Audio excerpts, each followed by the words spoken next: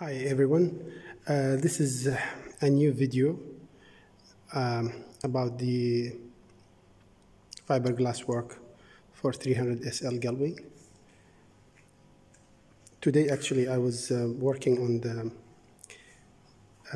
attaching the shell, the outer shell, to the inner bone of the dicky. 2 days ago I had glued them together with silicone.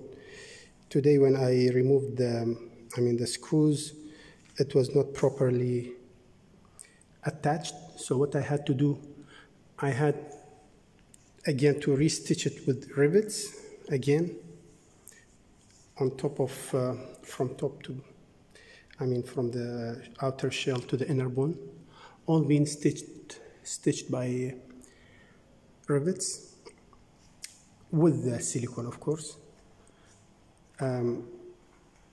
The other side as well, same process. Still there's some space, some places but it's okay, overall it's okay. This body actually was built many years back, maybe 4 or 5 years ago. And the owner somehow, he decided not to go with his project, so he sold the body kit to us. And everybody knows, fiberglass, after some time changing the shape, especially I'm talking about the inner bones, the outer shells. I'm not talking about the whole body. The whole body is a little bit solid. It's solid fiber. But I'm talking about the bonnet, the dicky, the doors. These are not quite strong. So by time, heat, temperature, with the humidity, changing shape. So it's not a very straightforward job, just attach them and that's it, completed. It's really a very hectic job, very, very hectic job. It's much more difficult than, people imagine. Maybe many people think it is very straightforward. It is not. It is very complicated, actually. Here, again, I attached the bonnet to the bone by screws now. Later, when I will remove the screws, I will check how's the space. If the space is not good, again, I have to restitch it with the rivets. Same thing I have made here with the doors.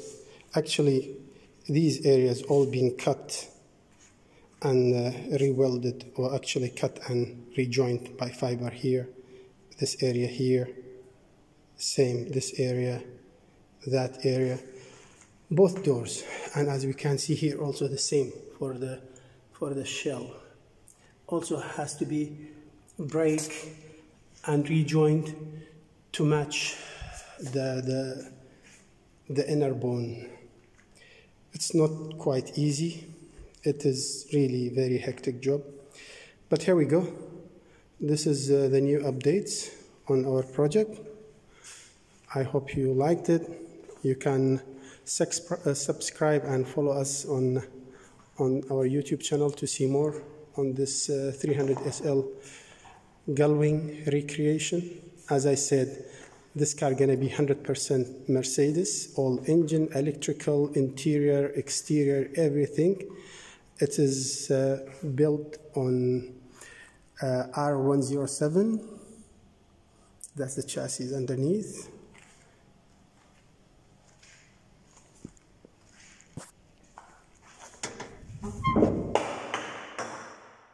I have added the fuel tank behind the back seat.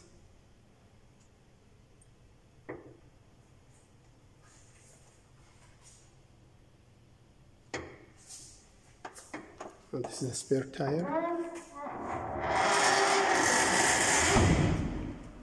And here we go. The trunk is almost done. See you next video.